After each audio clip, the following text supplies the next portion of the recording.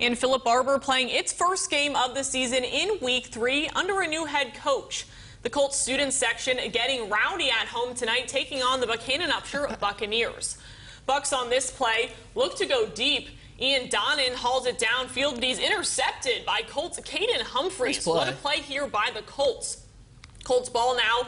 Bailey Wilt has the pigskin. He gains some yardage before he coughs up the football here. Luckily, a pack of Colts is there for the recovery. Colts try to go through the air here, but the pass is tipped by BU's Landon McLean. Some nice defense for the Bucks there. But take a look at this. Play of the night here for sure. You just said defense, yeah. Bryson Johnson with a pick six.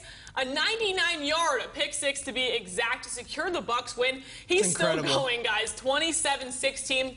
Bucks win the first game of the season with a highlight play right there. That's incredible.